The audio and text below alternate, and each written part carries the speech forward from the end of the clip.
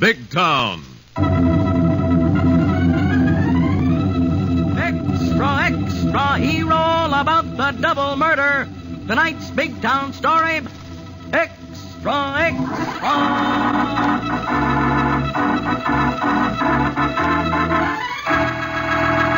Presents Big Town, the headline stories of a great city dramatically reported by Steve Wilson, fighting managing editor whose creed, as with all great newsmen, is emblazoned on the masthead of the Illustrated Press. The power and the freedom of the press is a flaming sword, that it may be a faithful servant of all the people. Use it justly, hold it high, guard it well. Now, Big Town, and tonight's headline story captioned Double Murder. Few men are capable of murdering a woman, and if the attempt fails, the would-be killer must strike again. And such is the background of Steve Wilson's strange case of double murder, which began some months ago near Gangland's conventional burial ground, an abandoned coal dock on the Big Town waterfront.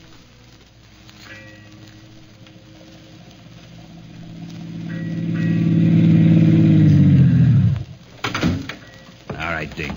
Get her out of the back of the car. Hey, why don't you drive us right into the drink and be done with it? I know what I'm doing. Drag her out of there, and I'll make sure that chain don't come loose and let her float up into the city morgue. Yeah, okay. But I don't like the idea of cooling dames. Nobody gets off with a big tag for killing a dame. Put her down on the edge and quit jittering. I don't like it either, but orders are orders. How come Anders made you do it, Artie? I thought you were soft on a canary. Who says I did? Okay, then Anders. But I thought he never... Quit thinking, Dink. Quit talking about her. She was a good kid, but she knew what happened to that narcotic fed. Okay. Let's get it done with and get out of here. Okay. This canvas will hold. The chain will keep her on the bottom till it won't matter. Where'd you get that chain, Artie? Off of the gate of Mickey Martin's casino on the River Road. Creeps, that'll tie this to him if the cops drag her up out of the drink. That's the big idea. Come on, grab hold. Creeps. She ain't very heavy, even Shut with up, Dink. Heave.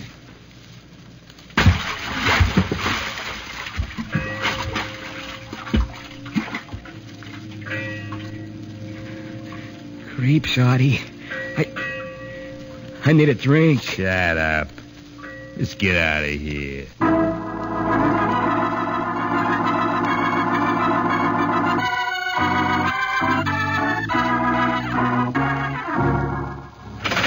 Steve, you got a minute? Sure thing, Lorelei, my lovely. Come in. I want you to listen to something that may be right up your alley. Come in, Miss Mills. Thank you, Miss Tilbury. Steve, this is Cora Mills. She's from upstate. How do you do, Miss Mills? How do you do, Mr. Wilson? She's here in Big Town looking for her sister. She's disappeared, Mr. Wilson. I haven't heard from her in 2 weeks. Well, perhaps she just hasn't written. No, there's something wrong, I'm sure. I phoned the rooming house where she was supposed to be staying. The landlady said she'd never been there. What was she doing in Big Town? She hoped to get a job singing. Singing? Yes, she sang in one of our local nightclubs upstate. I see. Did she ever write you? Mention any contacts she'd made? Only one person. Someone by the name of Tyler, a talent agent. He was going to get her a job. Tyler. Ever heard of him, Lorelei? Yeah, Steve. He's a crummy 20%er in the old Big Town building. I went there this afternoon, and his secretary said he'd never had anyone named Clara Mills on his talent list. Sounds like a cover-up. Have you contacted the Missing Persons Bureau, Miss Mills? No, sir, not yet. I checked the bureau, the hospitals, and the morgue, Steve. Nothing. I came to the Illustrated Press because I've heard you help people like me, Mr. Wilson. I hoped you'd run a story. Perhaps even print a picture. We'll do anything we can, Miss Mills. Have you a photo of your sister? Yes. Here it is, Mr. Wilson. Oh, this will help. We can print it, but first... Wait a minute, Miss Mills. This is a photograph of you. No, I'm Cora Mills. That's Clara. We're twins, Mr. Wilson, identical twins. Good grief. That changes things. If anything has happened to your sister, those responsible may know you're looking for her by now. How about that landlady, Steve? She must be lying. Go see her, Lorelei. Put the pressure on. Size her up for a sign of a payoff to keep her mouth shut. I think she has been paid, and it'll be a pleasure. Well, take Harry the hack along. Landladies who can be bought may be rough and tough. Okay, Steve. Are you going to call on Tyler, the talent toad? Yes. Let me go with you, Mr. Wilson. No, Miss Mills. I want you to stay right here in my office. But why, Mr. Wilson? Well, this doesn't sound like any penny ante cover-up, Miss Mills. And if anything really serious has happened to your twin sister, those responsible are liable to start thinking they're seeing a ghost.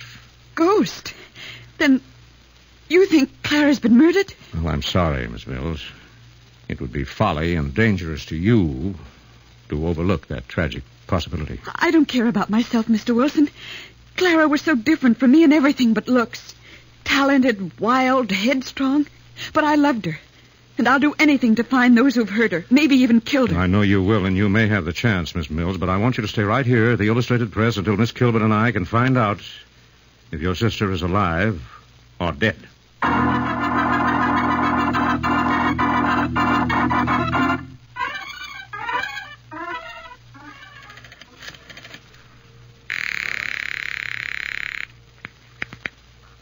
Vic Anders. Vic, it's me, Tyler. I've been trying to reach you all afternoon. Yeah, I'll bet. I've been busy. Remember that Clara Mills canary I sent you? You never sent me nobody, you percentage punk. Yeah, I know. That's what you told me to say. But a dame come in this afternoon while I was out of my office. What happened? My gal said I'd never handle that dame. You dope. If anybody asked, they must have known you did handle her. But there ain't nothing here in my office to prove it. No records, no pictures of the dame. Nothing but you. I won't talk. I'll keep clammed, Vic. You can trust me. I'm gonna make sure. Want for me to get out of town for a while? Yeah. Stay in your office. I'm sending Artie over after you. Artie? Yeah, but relax. You're just going on a little trip. Stay put or we'll find you and you will go for a long ride.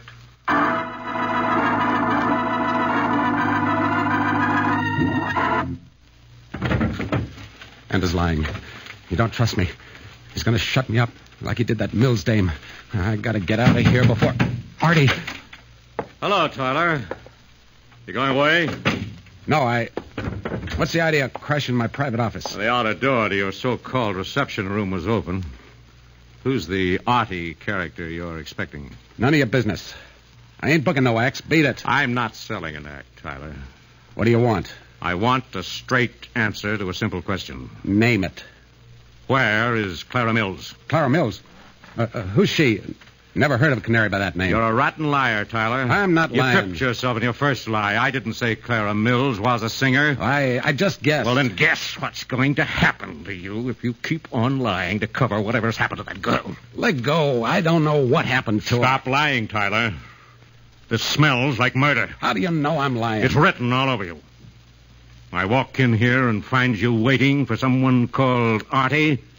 You're getting ready to run. And when I opened that door, you sounded like you expected the kiss of death. Who are you? A copper? Oh, but thanks for the compliment. I'm Steve Wilson of the press. Oh, a newspaper guy. Yes. And if you don't talk to me, you'll talk to the police. If your friend Artie doesn't get here first. Oh, no, let me go. I don't dare talk. Don't be a fool, Tyler. It's obvious you're marked for a ride or a rub-out. Whether you talk or not. Let me go, Wilson. I gotta get out of here. They're coming after me any time now. Wilson, somebody just come in the outer office. Is there another way out of this office? No. Get out of sight. If they find me talking to a newspaper guy, they'll blast me sure. All right. I'll get against the wall behind the door when it opens, but cross me up and you'll be signing your own death warrant. Okay, Tyler. Come on, let's go. Don't walk out there, Tyler. Try to get him in here. Wait a minute. I'm packing a few things. Oh, yeah? Come on, Tyler. You're traveling light. All right, but I got to take a few papers. Get away from that desk. Like nothing I will. Yeah, that's right. Like nothing you will. So long. Tyler, where'd he hit you? In the throat. Listen, Wilson. Lie still. He's gone. Where's your phone? Behind you. On the windowsill. Listen. Oh, wait a minute. He got you in the throat. You need a doctor. Quick. No, listen. He got me twice. Where else? Here. Over the heart. Homicide. This is Steve Wilson. Will you ask Inspector Callahan to come to room 210, Old Big Town Building, and order an ambulance for a gunshot case? Okay, Mr. Wilson. Can you hold on? Wilson, listen. Yes, just a minute, officer. What are you trying to say, Tyler? Here, write it on this piece of paper. Don't try to talk. Good grief. What happened, Mr. Wilson? I haven't located Inspector Callahan yet. All right. When you do, tell him never mind the ambulance. Just bring a basket. Tagged for the morgue.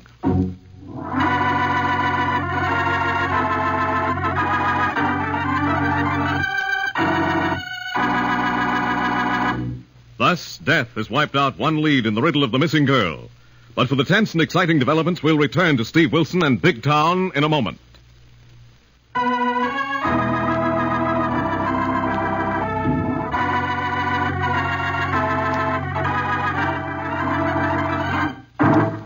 Now, back to Big Town and to Steve Wilson's headline story of double murder. Tracing a young girl whose twin sisters appealed to the illustrated press for help, Steve Wilson located a shady talent agent who apparently booked the missing girl into some big town nightclub. But the agent was murdered before he could talk. Meanwhile, following another lead, Lorelei Kilborn and Harry the Hack approach a cheap rooming house near the theater section of Big Town.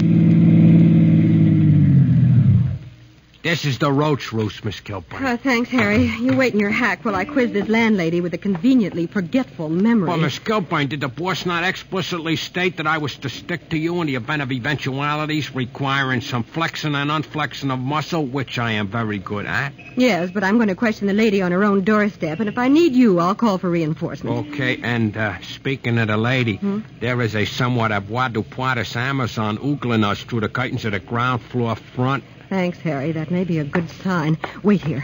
Watch her, Miss Kilburn. She's waddling to the door. That suits me.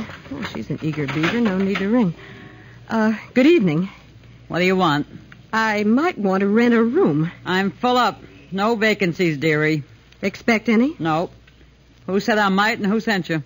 A girl who had a room here a couple of weeks ago. What girl? Clara Mills. You're a liar. No Mills gal ever stayed here. What's the gag? You the dame that phoned yesterday? Said you was a sister from out of town? No, I'm just a friend of the family. Well, beat it. No Mills dame ever rented a room in my place. She got herself in a jam. It's no skin off of my neck. What makes you think Clara Mills might be in a jam?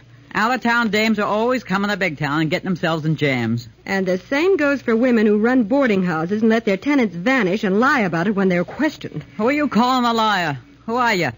A femme-flap from the missing persons office? No, but if you don't answer my questions, they'll be around and you'll do your talking at headquarters. What's this dame pulled? How come the heat's on? What heat? I mean, how come you and the sister's looking for her? There's a fair chance she's been murdered. Murdered? Yes. And now before you do any more lying, think over the consequences of being an accessory to a murder against whatever you were paid to keep your mouth shut. You're crazy. I don't know nothing. We know she roomed here. She wrote her sister. She was lying. I ain't had a vacancy in a month. How much are they paying you to say that? Nothing, and you can't prove a thing. Oh, so you removed her clothes and her luggage. They've really got you up to your neck in criminal conspiracy. I ain't talking. You can't trick me into admitting nothing. You've been tricked. Who shut your mouth with money or threats? Nobody. Where did Clara Mills get a job? I don't know. If you don't tell us, we'll get it out of her agent. What agent? Tyler, a talent toad in the old Big Town building. Never heard of him. Don't know nothing. Get out. Beat it. Let me alone. What's the matter, Miss Kilburn? Don't the lady want to buy no subscription to help you work your way through college?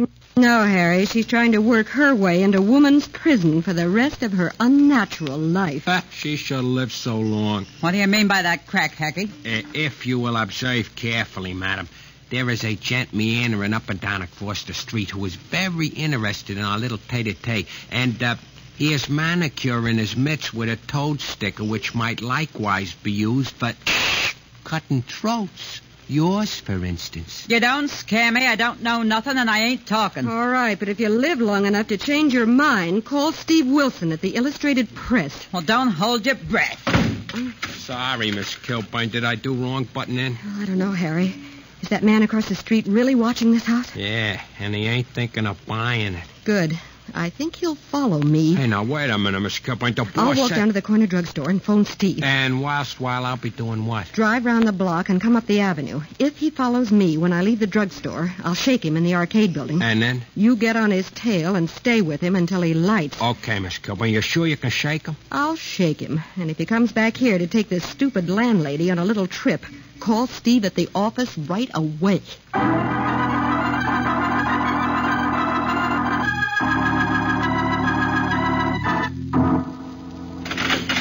Mr. Wilson, did you get any information about my sister from that talent agent?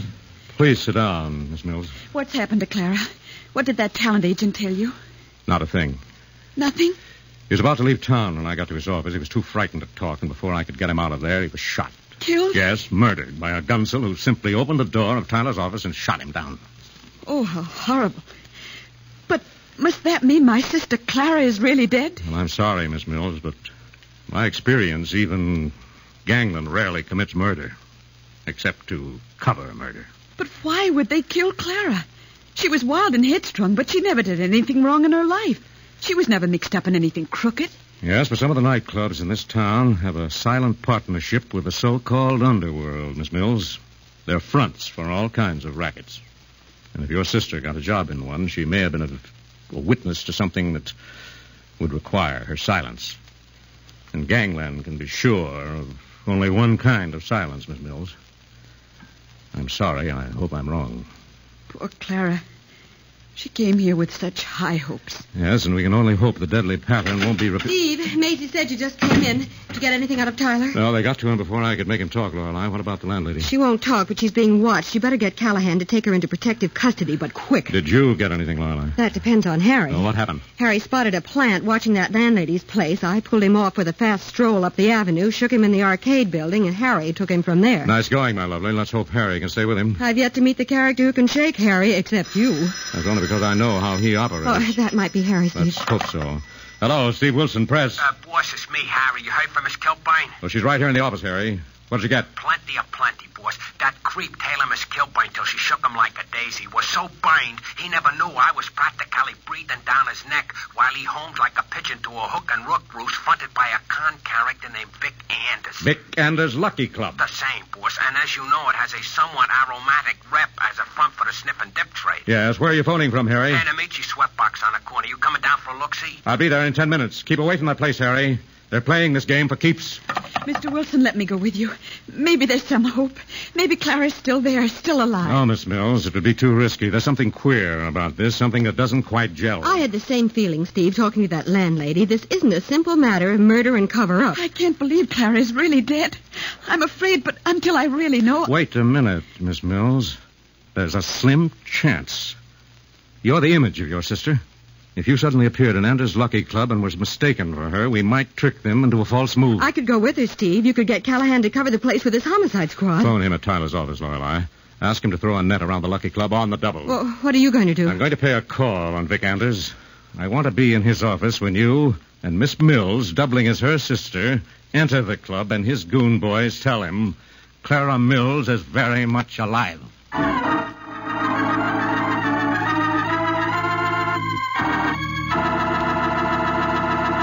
Thus, Steve Wilson gets set for a quick showdown with those who hold the secret of Clara Mills' fate.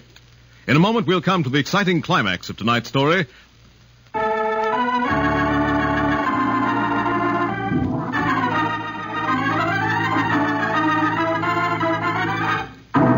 Now, back to Big Town for the 5-star payoff in tonight's story of Double Murder. Investigating the disappearance of a nightclub singer, Steve Wilson has traced her to a clip joint known as the Big Town Lucky Club. And now, having arranged a simple trap and informed Inspector Callahan of homicide of his plan, Steve enters the private office of Vic Anders, owner of the club. Hello, Anders. Wilson, what's the idea of barging into my private office? Call it bad manners, if you like. But I wanted to surprise you. Nobody surprises me, Wilson. My doorman phoned me the minute you walked into my club. Yes, I was sure he would. And he's going to have more news for you before this night is over. What are you after, you nosy newsy? The joint's on the up and up? Yes. You boys usually keep your fronts clean. It's what goes on behind the scenes. You're really profitable enterprises. Name one you can pin on me, Wilson. I'm not here to talk about rackets tonight, Anders. No? What do you want? Let's talk about a frightened landlady on South Street, a dead booking agent called Tyler, and a missing girl by the name of Clara Mills. All right, Anders. What about them? You're doing the talking, Wilson. You tell me. All right, I'll tell you. It's all washed up, except for one thing. The landlady is in protective custody. The dragnet is out for your gunboy, Artie, because he made the stupid mistake of killing Tyler while I was in his office. No goon by the name of Artie works for me. All right. So far, we haven't tied him to you. But the Mills girl is another matter. No dame by the name of Mills ever worked for me neither, and you'll never prove that she did. Oh, no? Suppose she put the finger on you. Told why she had to disappear, why her landlady had to be bought off, why a broken-down booking agent had to be killed. She won't.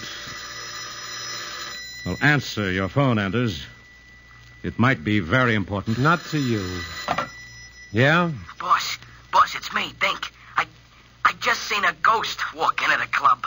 What's that? That dame Artie fixed for you, the one we had... Shut up, you stoop. What happened? That dame just walked into the club with the cookie I spotted quizzing her landlady on South Street. What do I do? Keep an eye on them till I get what gives. Now what, Anders? Stay put, Wilson. A gun won't get you out of this, Anders. Oh, we'll see. Artie, come in here. So there is an Artie. Yeah, Vic?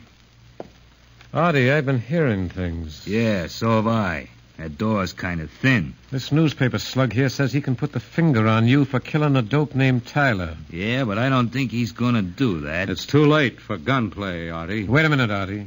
Wilson will keep. You and me got something to settle first. All right, but keep your gun on Wilson, not on me.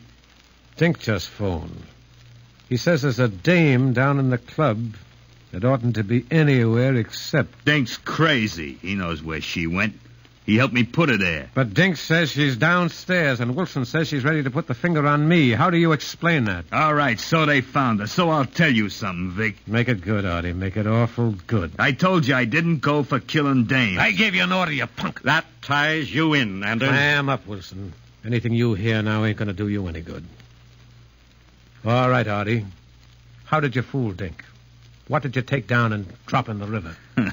A roll of canvas and a chain for weight. What did you do with the dame? I made a deal with her and her landlady to keep the trap shut. Keep out of sight till I could get her out of town. Yeah, and then let her sick the cops on me for shooting that narcotic fed. Narcotics, so that's what's back of this. Yeah, but you won't make a headline out of it, Wilson.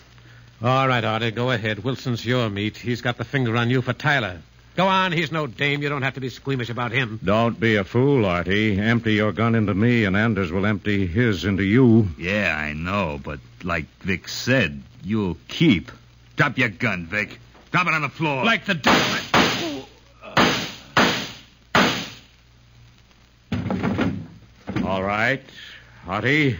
That saved the state the expense of one killer's trial. Now let's have that gun for evidence. Sure, Wilson. Come and get it. One slug at a time. No. Can't you count, Artie? 5 shots. You spent them all on Anders. Oh, yeah? Yes. Give me. Now, leave that empty gun on the floor, Artie. Where is Clara Mills? Did you really have a soft enough streak in your rotten nature to spare that girl? Hey, boss, are you okay? What goes? Who got all that lead? I'm okay, Harry. What's this racket? With pleasure. What happened up here in the shooting gallery? Who's the somewhat dead-looking pigeon on the floor? Vic Anders. It was the old story, dog eats dog, Harry. But that isn't the best part of this payoff. Steve.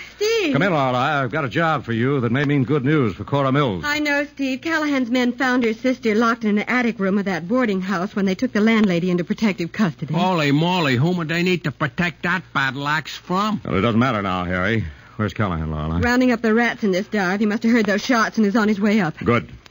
Borrow Anders' phone and call Fletch on the city desk. Byline yourself a story of a murderous cover-up that failed.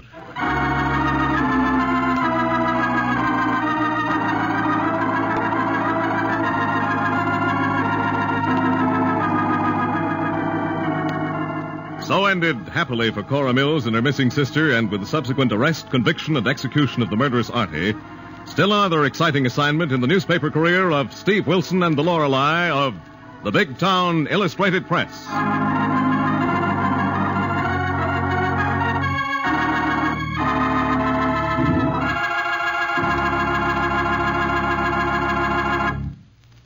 Next week, a heartwarming story of devotion and sacrifice captioned The Angel of the Street. Another exciting assignment in the newspaper career of fighting Steve Wilson of Big Town. Don't miss it. In tonight's dramatization, all names, times, and places are fictional, and any similarity to other names and places is purely coincidental. Big Town features Edward Pauley as Steve Wilson, Fran Carlin as Lorelei Kilburn, and was written and directed by Jerry McGill. And now, Big Town bids you good night until next Tuesday night, same time, same station, when you'll hear the newsboy calling. Extra, extra, hear all about it. The story of Steve Wilson and Angel of the Street. Extra. extra, extra.